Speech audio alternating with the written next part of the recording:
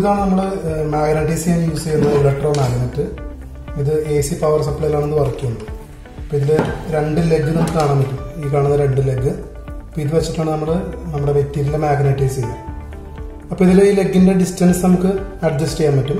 പക്ഷെ മിനിമം ഒരു 4 to 5 inches ആണ് ഗ്യാപ്പാണ് നമ്മളെപ്പോഴും ഇതിൽ കീപ്പ് ചെയ്യേണ്ടത്.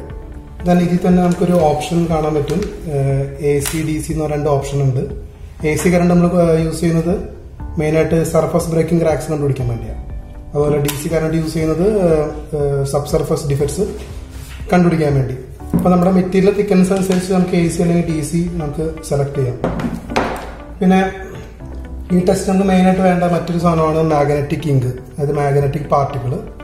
അപ്പോൾ ഇതൊരു ഓയിൽ ബേസ്ഡ് മാഗ്നറ്റിക് പാർട്ടിക്കിളാണ്. അപ്പോൾ ഇതാണ് നമ്മൾ മാഗ്നറ്റൈസ് ചെയ്തതിനു ശേഷം നമ്മുടെ സർഫസിൽ അപ്ലൈ ചെയ്യുന്നത്. സോ ഇതിനകത്തുള്ള മാഗ്നറ്റിക് പാർട്ടിക്കിൾസ് ആണ് നമ്മുടെ ലീക്കേജ് ഫീൽഡിലേക്ക് ഇത് അട്രാക്ട് ആവുക. സോ ഇതിന്റെ കളർ ബ്ലാക്ക് ആയതുകൊണ്ട് തന്നെ വിസിബിലിറ്റി കൂട്ടാൻ വേണ്ടി നമുക്ക് വൈറ്റ് കോൺട്രാസ്റ്റ് പെയിന്റും ഇതിന്റെ കൂടെ തന്നെ യൂസ് ചെയ്യുന്നുണ്ട്. ഈ വൈറ്റ് കോൺട്രാസ്റ്റ് പെയിന്റ് അപ്ലൈ ചെയ്തതിനു ശേഷമായിരിക്കും നമ്മൾ ഈ മാഗ്നറ്റിക് അതിന്റെ മേളിൽ അപ്ലൈ ചെയ്യുക. അപ്പോൾ കൂടുതൽ വിസിബിലിറ്റി കിട്ടും. പിന്നെ നമ്മുടെ നോർമൽ ക്ലീനർ ജസ്റ്റ് ഒന്ന് ക്ലീൻ ചെയ്യാൻ വേണ്ടി മാത്രമായിട്ടാണ് നമ്മൾ യൂസ് ചെയ്യുന്നത്. സോ അതിന്റെ ഫസ്റ്റ് പ്രൊസീജിയർ എന്ന് പറയുന്നത് എപ്പോഴും നമ്മുടെ ടെസ്റ്റ് ചെയ്യാനുള്ള മെറ്റീരിയലിന് ഇതൊരു സിംഗിൾ വി ബട്ട് വെൽഡ് ആണ്, 6 mm പ്ലേറ്റ് ആണ്.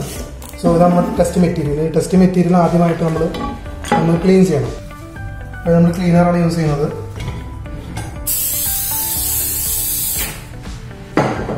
ഇതിന്റെ സർഫസ് നല്ലോണം ക്ലീൻ ചെയ്തതിനു ശേഷം നമുക്ക് അടുത്തായിട്ട് വൈറ്റ് കോൺട്രാസ്റ്റ് പെയിന്റ് അപ്ലൈ ചെയ്യണം.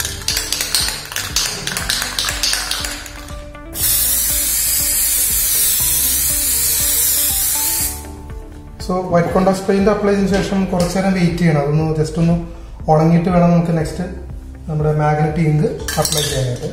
സോ നമ്മളിവിടെ ചെയ്യുന്ന മെത്തേഡ് കണ്ടിന്യൂസ് മെത്തേഡാണ്. കണ്ടിന്യൂസ് മെത്തേഡ് എന്ന് പറയുമ്പോൾ നമ്മൾ മാഗ്നറ്റൈസ് ചെയ്യുന്ന അതിന്റെ കൂടെ തന്നെ നമ്മുടെ മാഗ്നറ്റിക് ഇങ്ക് അപ്ലൈ ചെയ്യാൻ പോകണം.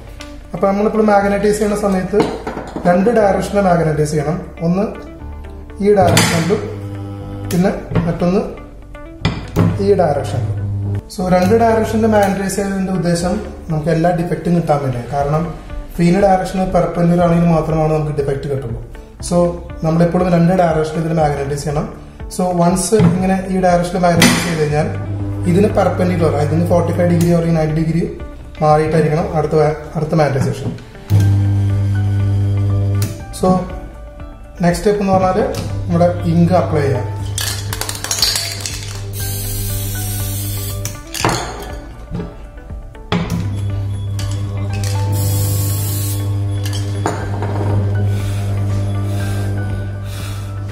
അവിടെ ഇൻഡിക്കേഷൻ വരുന്നത് നമുക്ക് കാണാൻ പറ്റും.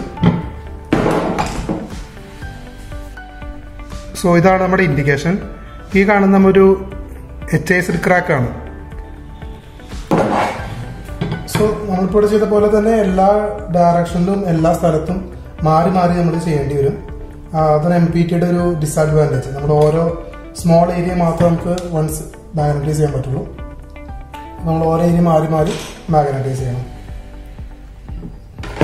ഇതിന് ശേഷം നമുക്കിത് മൊത്തമായിട്ട് ക്ലീൻ ചെയ്ത് കളയാം. അതിന് നമ്മൾ ഈ സെയിം ക്ലീനർ തന്നെയാണ് യൂസ് ചെയ്യുന്നത്.